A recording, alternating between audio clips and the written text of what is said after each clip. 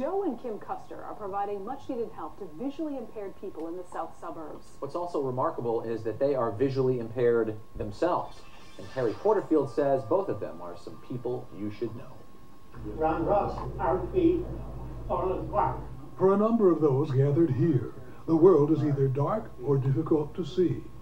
They come to the Orland Park Church each Thursday for a meeting of the Oasis for the Visually Impaired. We try to help them with information and referral. We do independent living skills training. There's a lot of cassette book magazines out there. Starting with just 4 members, Kim and Joe Custer organized it nearly 20 years ago. He is totally blind. She is visually impaired. Our main verse is, we walk by faith and not by sight. We feel that our sight may be impaired, but our lives do not have to be. The Custers run the program as volunteers without any compensation. Donations come from such organizations as the Lions Club and others who help to underwrite the expense.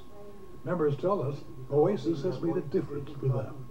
I've learned so much at Oasis, learning about with the blind and how to get around the neighborhood and how to use a cane.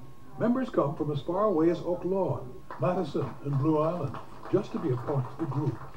A number suffer from glaucoma and macular degeneration.